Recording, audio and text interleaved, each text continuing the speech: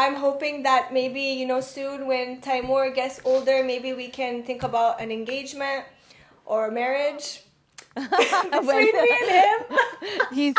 He's 4 and I think it's a long way to go. It's okay, I'll wait.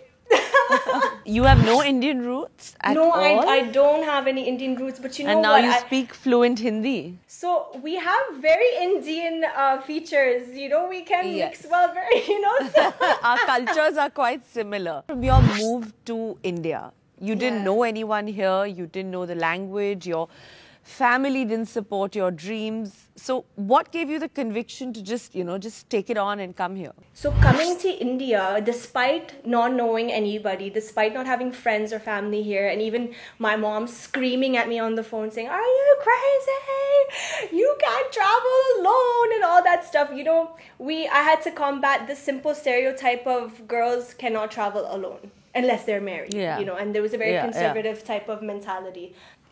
And what about your favorite co-star? As of now, I would say... Trust me, everyone's petrified of doing a song with you. I mean, I'm sure all the male actors, but they're all dying to, I'm sure. Are you serious? But you know what?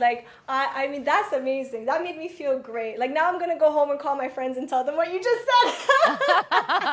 Yeah, I'm telling you, I'm sure. They're probably just scared that they can't dance in front of you. But then they can sit and watch them, like how John does it. John just walks through the song and leaves, So Varun was very cool, very childlike.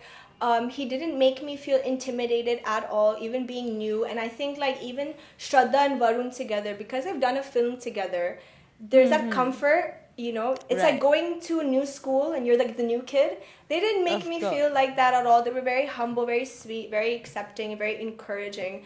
And I think that's very important for someone who's new. But I want to know, if there was one free murder, which hater would you kill and why? Are we taking names?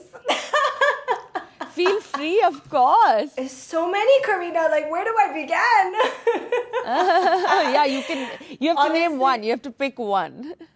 I can't say names, but I can say one thing. There was one casting director that I met in the first few months that I came to India. And she almost made me feel like packing my bags and leaving. Oh God, what did she tell you? That you're never going to make it?